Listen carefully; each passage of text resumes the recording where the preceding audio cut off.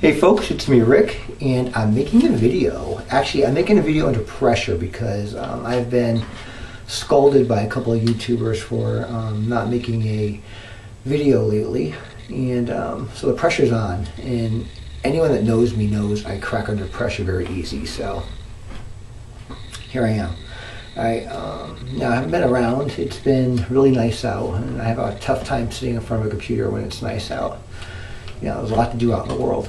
And I've been really busy in the last couple of weeks, and so I figured today, let me give it some time. But you know, it's kind of funny, I have a little 4-year-old nephew waiting for me to go to the park, and never, ever, ever disappoint a 4-year-old, because you'll never hear at the end of it. And also, he's a really cool little kid. I'm a cool uncle, so we're going to go play on the jungle gyms. And so, let me hurry up, because I know he's waiting for me. Now, I haven't really been thinking about what to make a video about, and I have nothing to talk about. So I went online this morning and I saw Katie Oopspa answering a tag video from Kellerose1, and it hit me.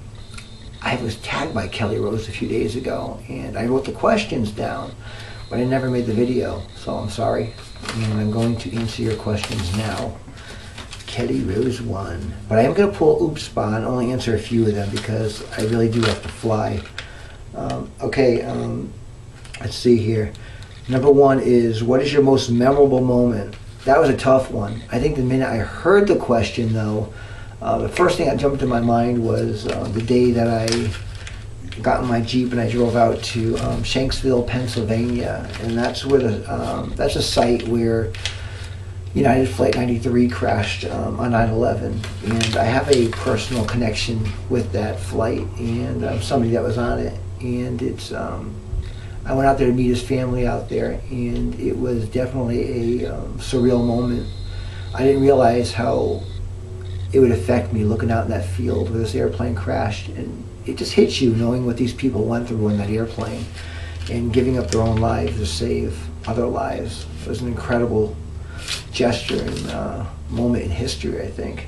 And another amazing thing about out there was this place is in the middle of nowhere, and there were hundreds and hundreds of people out there, and there is no official memorial out there. These people, the public started their own memorial for them, and it's beautiful. It's just gorgeous, and it's you know, they say that every single day hundreds of people show up at this site. And it's a nice thing, it really is. And actually, I would recommend anyone to go out there, but if you can't, just look it up online. Shanksville, Pennsylvania, United Flight 93 Memorial. And although the government is beginning to build a memorial right now, they just broke ground out there. But I think the public memorial is definitely what affects you, and it really hits home. Okay, number two is, who on YouTube are you most connected with? Now, the person I'm most connected with at YouTube, you guys have never seen before. Now, you've seen her hands, maybe. You heard her voice, but you've never seen her face before. And she makes a lot of comments on here, and she's the Valkyrie vegan, Mary. And she's someone I had the honor of meeting and become friends with. And she's someone that is just full of life and so positive and good-natured. She is who she is. There's no hidden agendas with her. There's just her. It's just, you know, she has the most incredible advice. She has a huge heart and a great way of speaking. And so I think I'm most connected with her. And the person on here that makes videos I think I'm most connected with would definitely be Oopspa Katie, who always makes me smile, who could, you know, make you feel good even when you're really sad. And her quirkiness, her silliness, her laugh, her trying new fruits, and just her stories are all awesome. And even though I make fun of you sometimes, Katie, I really do appreciate you, and I want to thank you for making these great videos. Okay, number three is, if I won $1 million, but to collect it, I would have to give to a charity or to people, who or what would I help? And I'm definitely not money driven. You know, what I do for a living, I can make a lot more at other places, but I stay where I am because I love the people I work with. and money's just never been a major factor in my life. So I would definitely give to people and charities. Now, what charity? I don't know, because I'd feel guilty if I said one and left another one out, because I am a sucker, and I'm one of those people that would give it all away in a year and live in a cardboard box somewhere. But you know what? It's only money. I mean, seriously. People gotta lighten up about money. Okay, what are my hobbies?